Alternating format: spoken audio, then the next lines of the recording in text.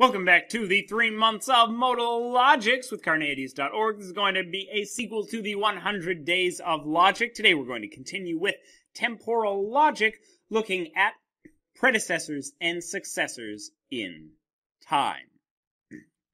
These are going to be two new properties of relations, specifically related to temporal logic. So, the properties of predecessorship and successorship are the opposite of the property of density, basically. Density claims that there will always be another instant between any two.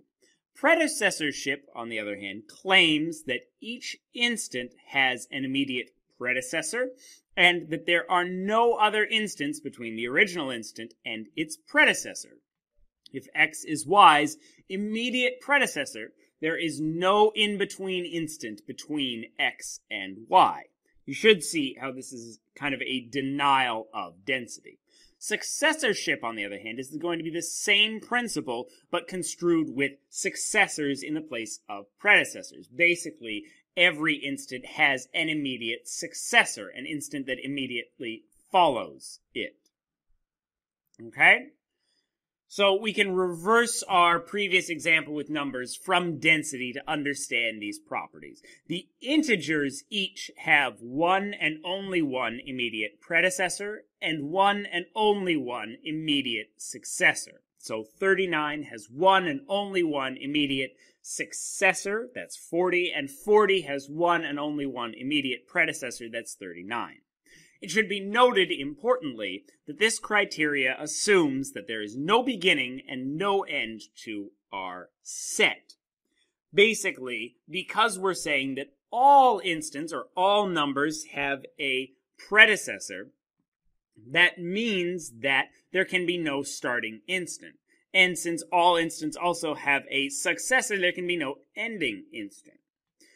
The relation connecting all of these videos, for example, in order, would not have these properties, since there exists one video without a successor, the last one, and one video without a predecessor, the first one, even though these videos are not going to be dense either. And hopefully we'll look at a couple more properties that could apply to our set of videos in order afterward. But predecessorship and successorship don't, because they assume that our set is kind of infinite. It doesn't have an end, it doesn't have a beginning.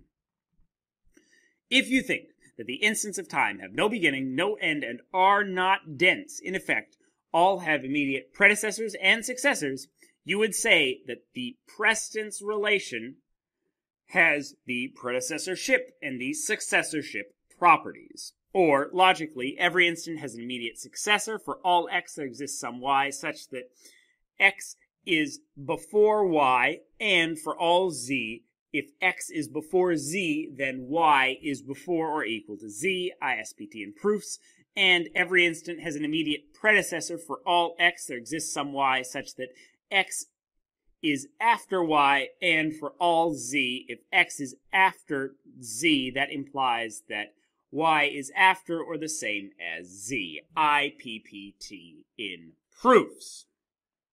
Alright? Up next, we're going to be talking about yet another new property of relations, discreteness, and how it relates to temporal logic. So we're going to be talking about the discreteness of time.